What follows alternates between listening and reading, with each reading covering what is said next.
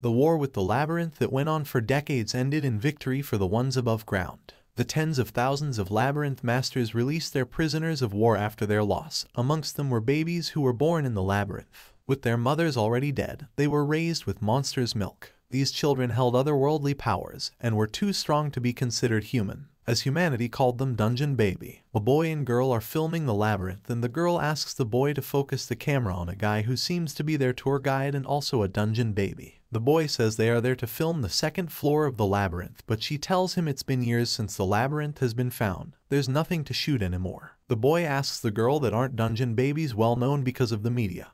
And the girl tells him not really, and she says it's a chance for them to become millionaires since they are the first. The boy asks what they will be the first in, and the girl says she did a little bit of investigating, and she asks the boy if he knows how dungeon babies are obsessed with dungeons, and she says apparently their tour guide is the only dungeon baby who refuses to even go near the labyrinth. That's also why he's the only dungeon baby whose level hasn't been revealed. The boy says isn't it just because he's just really weak, and the girl says she hired guards just in case. The tour guide says they should go, but the boy says it hasn't even been 10 minutes and the guide says it's dangerous there. They have to at least get to the second floor's entrance before taking a break. The guide says he's telling the girl again. She should tell the guards to avoid using guns even if they come across beasts. They should avoid conflict as much as possible. One of the guards says that he worries a lot. Dungeon baby or Buddha baby whatever, he should just be sure to do a good job guiding them.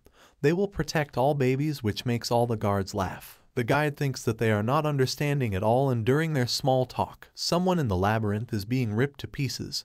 Jisor isn't some sketchy neighborhood. The boy sees a creature in the dark and asks what it is, and the guide tells them it's an underbeast, commonly seen on the first floor of Jisor, and he says it's injured. They should leave before the smell if blood stick onto their clo. Before he could finish what he's saying, guards start preparing to shoot the beast. He tells them not to shoot, but they shoot it anyways, and the beast screams out loud before dying. The guards laugh and say it's nothing. The girl asks the boy if he got it, and he says of course, and one of the guys tells the guide that as he can see all moving things die when shot, and another guard says he was nervous because he heard people die there, but they are just like any other animal. The guide says they should throw out what they don't need in return, and one of the guards says the situation has been taken care of, so what's H talking about, and he asks him if he pissed himself or something. They hear a loud noise and one of the guards asks what's that sound, and the guide tells them a predator heard the gunshots. It's still far away, so if they run for the exit right away, but the guards say they should fight, and that they will probably be able to kill it if they get it on a tight path.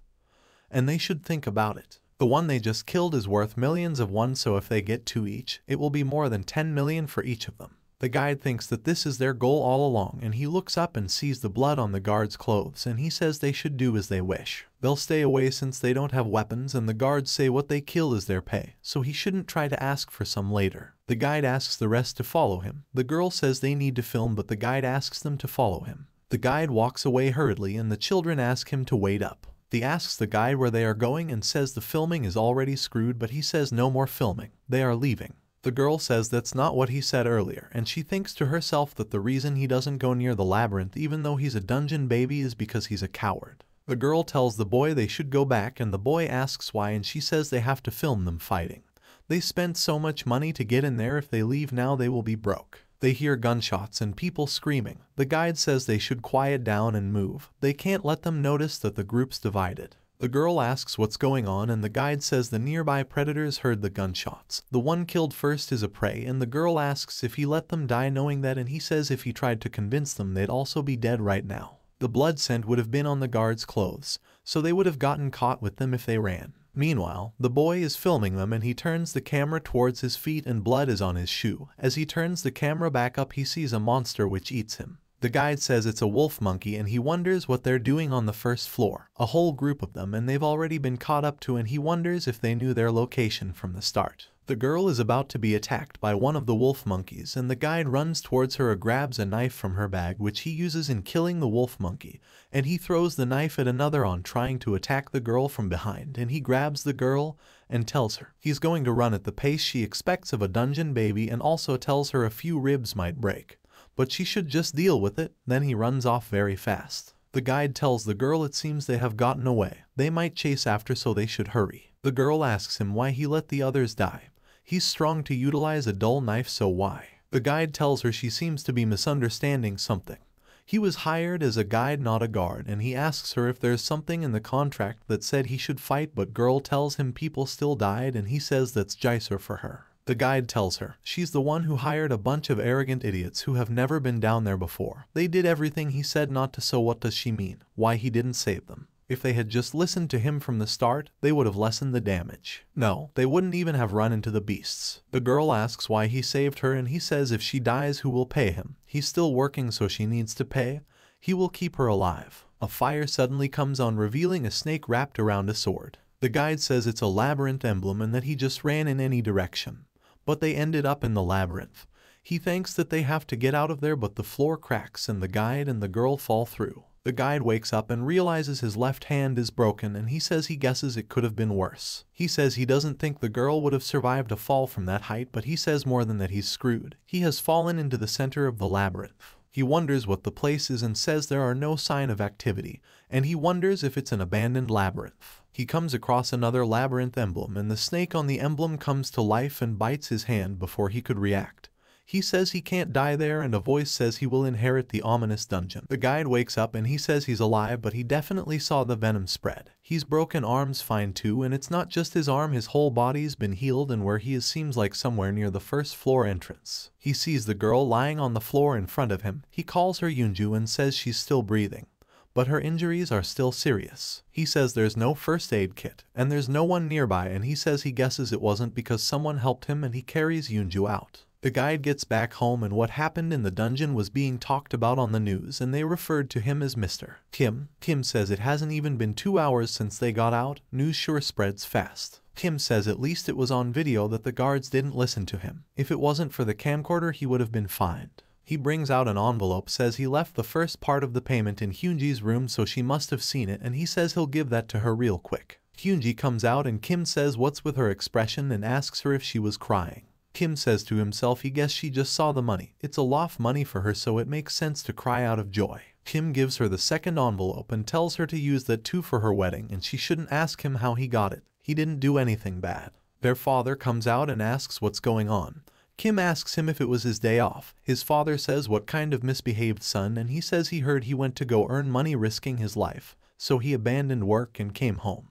His father asks Hyunji to return the money to Kim, and he asks Kim if he thinks his parents are so useless that he'd have to risk his life to marry off his sister. Kim says he doesn't know what he means and says it's not like the convenience store is a battlefield. He just earned the money working consistently. His father screams enough and says he knows they are not related by blood, but he's underestimating him too much and asks him if he thought he really wouldn't find out. Kim says he's sorry and Hyunji returns the money to him and leaves. His father says he thought he raised him well, but he has grown to be very selfish, and also says he knew raising a child is the hardest job there is. Kim tells his father he gave Hyunji that money because he wanted to. He doesn't have anything to spend the money on anyway. Why don't they just use it for her wedding? His father tells him that if she knew that the money was earned by risking his life, she wouldn't have accepted it, and he tells him he's a part of the family too, so he should not upset them like that. His father tells him to go in and rest and make sure it doesn't ever happen again. Kim says adopting an orphan from the dungeon, also known as a dungeon baby, gets you a significant amount of money. There have been many incidents where people adopted children just for the money in mind and abused the child, which would end in the murder of the parents. Compared to that, he can say he was lucky because he met a real family. There have issues because of Hyunji's marriage though. There's this tattoo on his arm that he's never known the origin of, and when he touches it, it shows a green panel with his stats. There's a few things he found out using the internet. The green panel looks a lot like what you'd see in games. Naga's labyrinth is probably referring to the labyrinth where he got bit by the snake, and he wonders if an abandoned labyrinth chose him as its master. He says the portal thing is also in games and there's something new on the portal, and he says it wasn't there before, so he clicks it and he gets transported to a labyrinth. Kim says it's the place from before but says it's a bit different, so it's a different place. Kim is attacked by the snake but he dodges and wraps it in his jacket. Kim calls it a bastard and says does he think he will fall for the same trick twice. Kim says that was only a temporary measure. He's strong enough to easily rip through cloth, so he needs a weapon to fight him with. The snake says 18,230 snakes release her, the one to inherit the underground and sit upon the throne of Naga, and he says Kim is too small and inferior to handle the weight of the crown, but he's not in the condition to hold back the flow of time, so he shall think of this too as fate. Kim asks what he's talking about and also asks if he's the labyrinth's master, and the snake calls him Glorious Naga's new king and wish him luck. Kim says he hates labyrinths and he has never glanced at them for years. He only went in once for Hyunji's wedding fee, and he says annoying things keep happening and he should have listened to his parents' advice and stayed away from labyrinths. Kim hears Hyunji's voice from outside his room through the portal asking him if he's in the room and if they can talk for a bit, he tells her to wait a bit, that he's changing. Kim looks at the portal and says he would have never thought sound could come through. Hyunji tells Kim she's coming in and he asks her to wait, and he rushes through the portal back to his room and he says it definitely felt like his body was breaking, but there's no wrong with his body. Kim opens the door and Hyunji asks him what was the noise and why he's sweating so hard, and he didn't even get changed. Hyunji sees his laptop and asks if he games now excitedly, but Kim says it's only a stream. Hyunji says she didn't think her uptight brother would interested in something fitting for his age, and she says he has no hobbies and he'd just space out for hours in his room when he was a kid too. Kim says she's not really wrong. After leaving the labyrinth, he struggled to stop thinking about the place. The peace he wasn't used to felt rather uncomfortable to him. The reason other dungeon babies are still pulled to the labyrinth is probably because of this too. Kim asks Hyunji what's up and she says she's sorry. She didn't know he went back in that place because of her, and she says she's really sorry. Kim says he was wondering what was up and he says it's really fine and that she should take, and he reaches for his coat pocket and he remembers he left his coat in the labyrinth. He asks Hyunji to wait outside a little bit. Kim says in the coat is the money, and as he looks through the portal he sees a monster taking the money from his coat. Kim tells Hyunji was so into the game that everything that happened the day before went completely blank, and he tells her he would like to enjoy his first new hobby, and he closes the door. Kim goes back through the portal into the labyrinth, picks up his coat and searches it, but everything is there except Hyunji's money. A message pops up on the green panel informing him that while he was away an imp came and stole his money. To find the imp he must finish synchronization. Kim screams out in anger, wondering why an imp would steal a piece of paper. Kim sits on the throne and touches the orb, which makes different panels pop up, and he's asked if he wants to continue with synchronization. Kim says the marble seems to be functioning like the tattoo on his arm, but he says it doesn't matter and he clicks yes. Another panel pops and it shows that his qualification is being checked. After his qualification has been checked, another panel pops up saying that Jinwoo is qualified to be Naga's king, and it starts synchronization. A voice sounds in Jinwoo's head telling him that 18,230 Snake's Nest Naga's labyrinth has registered him as its master, and it reorganizes the labyrinth according to Jinwoo's synchronized data, and it says synchronization complete. The labyrinth is completely changed and Jinwoo says it's better than before, though it's still dark and creepy. A green panel pops up showing Naga's labyrinth facilities. Jinwoo says there aren't much change except for the gate on the stat window, and he says that must be the labyrinth's entrance. Jinwoo looks towards the gate and he sees the imp. He grabs the imp by its neck and says he didn't think it'd dare to come back. Jinwoo tells it to give him back his money before he kills it. Jinwoo realizes it doesn't have the money, but the imp is holding a down gem in its hand.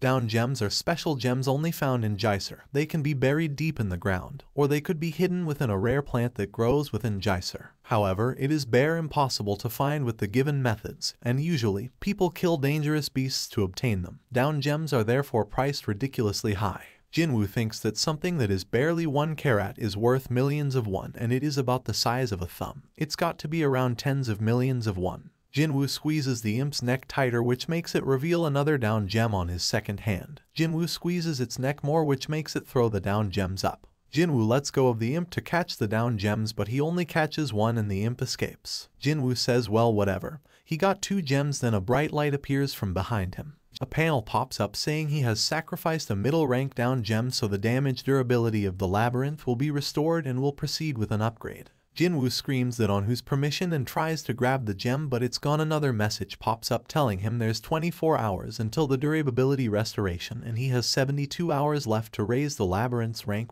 Jinwoo says the gem was worth a car. 4 days later, despite the worries they had about Hyunji's wedding, with many people's blessings it went well thanks to the in-law's generosity, and he was also able to sell the down gem at a reasonable price after a bit of negotiating. He sold it for 18 million. In his room, Jinwoo says the price fell lower than he expected, but it should be enough for a wedding gift. He says it will be an issue if his father finds out, so he'll have to give it to her directly or something, and he says he can't believe a piece of rock is worth 18 million. Jinwoo checks the time left until the labyrinth's upgrade will be completed and it remains 24 seconds. Jinwoo says the gems would have worth 36 million if the labyrinth didn't steal one from him. But he says there's no point in regretting the past and he will just have to hope it's worth the money. A message pops up saying the labyrinth's upgrade is complete and Jinwoo opens the gate to the labyrinth. Different messages pop up in front of Jinwoo and there's one which says, "Facility Naga Nest has been created near his chamber." A room appears where the wall was blocking and Jinwoo wonders if that is Naga Nest. Jinwoo says it's pretty empty. He expected a more sticky and wet environment since they are reptiles. Some things appear behind Jinwoo and he thinks it's a dungeon beast, but a message pops up in front of him saying 6 rank 1 Naga workers have appeared in the facility Naga Nest. Naga workers will be summoned each time the labyrinth's rank advances. The workers are small snakes and Jinwoo says it's definitely not what he was expecting and the panel tells him the workers await his command. Jinwoo says he knows well what a low-level worker should do since he was also an excavator. Jinwoo says 3 of them will act as scouts. They should draw a map with the labyrinth in the center and investigate the nearby risk factors, resources, ecology, and such, and they should also avoid battle as much as possible and prioritize survival. The 3 leave and Jinwoo says originally they should act with guards, but he doesn't have any and he tells the rest of them to dig a wall opposite the nest to create a storage. Jinwoo says he doesn't have any expectations from them. They are short and stout, so they won't be fast nor strong, and he says he hasn't seen anything that looks more fit to be prey than them in Jaiser. Jinwoo is impressed. He didn't think 3 of them will be able to dig out a room under an hour, and the panel tells him storage has been built and a part of the Naga worker exploration team has returned. Only one returned and Jinwoo asks if the rest were killed and he says he should have gone with them. Workers don't exist in the summon category like Naga military force, so it's a permanent loss. Jinwoo is surprised they are fine. The spoils were too much, so he came to leave some and Jinwoo says it's an honor. He's worried. The panel tells him that the morale of 4 workers has increased, so work efficiency has increased. The worker gives Jinwoo a map and the labyrinth's map is automatically updated.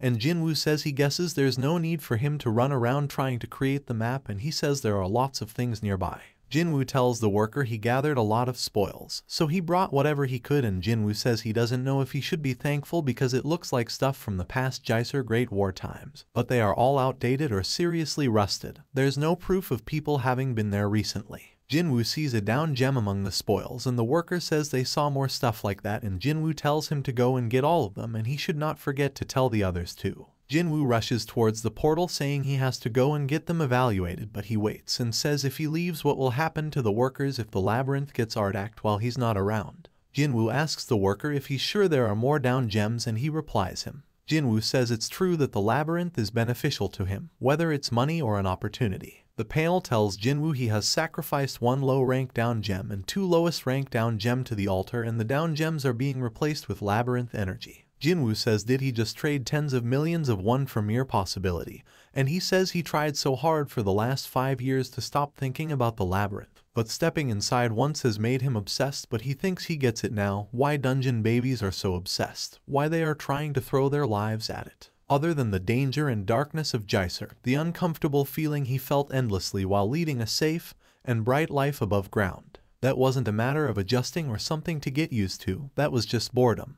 That's right, he's bored out of his mind. Jinwoo says he will bring glory to the Naga Empire as they wish, a glory great enough to encompass the entire Jaiser, and he summons Naga. The panel shows Jinwoo the units he can summon. Jinwoo says it's right to summon units to defend the labyrinth, but he didn't think there would be a maintenance fee, so he can't carelessly spend on increasing units before he gets some more down gems. Jinwoo says he will summon 1 Naga soldier and 1 Naga maid, and the panel tells him he has consumed 1 down gem energy to summon 1 Naga soldier. A Naga soldier holding a spear and shield appears and Jinwoo says he was wondering if a Naga soldier holding a sword will come out, but he looks pretty dependable. Jinwoo tells it to defend the storage with the workers at the gate. Jinwoo says just looking at its appearance, it has the physique to survive to the 5th floor. The panel tells Jinwoo he has consumed 2 down gem energy to summon 1 Naga maid, and it also tells him that the mystery of Jaiser has been activated.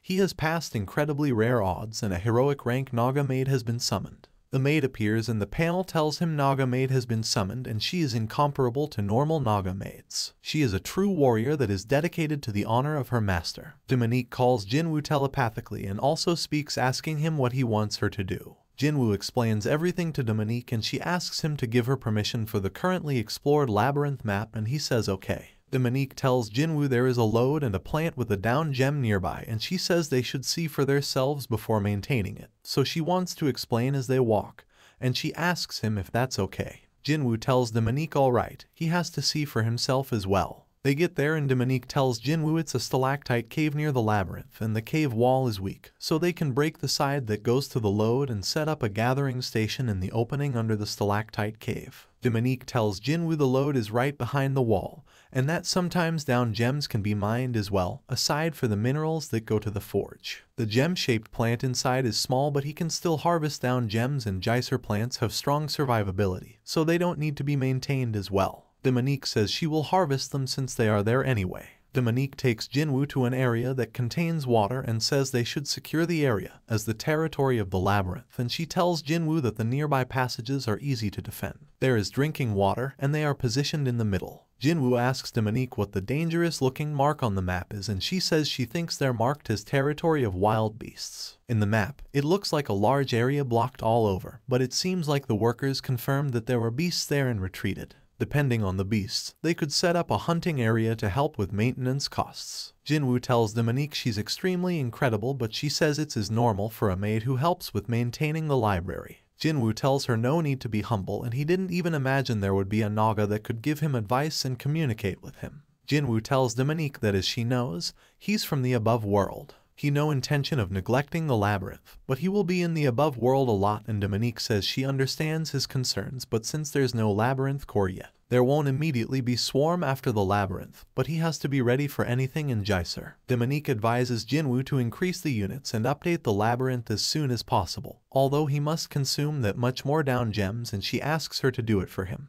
Dominique tells Jinwoo extracting the energy of down gems and summoning Nagas can only be done by him, the owner of the labyrinth. Jinwoo asks Dominique what happens if he doesn't meet their standards and she tells him there could be Nagas who leave or rebel. But even if a beast harms the labyrinth owner, they cannot absorb the labyrinth. Only the ones chosen by the labyrinth can be labyrinth owners and there isn't a new foolish enough to bring down the royalty who encompasses the entire geyser. Jinwoo says since there's a lot to do, they should stop the small talk and he says he looks forward to working with her. She says she will do her best. Jinwoo offers 3 good down gems to the altar, and the panel tells him the labyrinth upgrade is starting. Jinwoo goes to sell one of the down gems and buyer asks him where he found something like that because he heard the veteran explorers were barely roaming around after all the lower floor people went up and Jinwoo says he sees the first floor isn't doing well. The buyer says exactly the wolf monkeys that live on the 8th floor are starting to come out on the 1st floor and he says well the quality of explorers fell for 5 years and thanks to that the down gem supply has been lacking. The buyer says he won't ask Jinwoo where he got it but he asks him to contract solely with them and Jinwoo says okay but his condition is information on labyrinth. The buyer tells Jinwoo about hell spiders and tells him they're hard to face but they all have down gems and they're underground at the Paju gate but Jinwoo declines. The buyer says he heard Jinwoo has a family that he needs to support and he heard their situation wasn't that good. Jinwoo turns around and smashes his table with his legs asking him if he dies background check on him.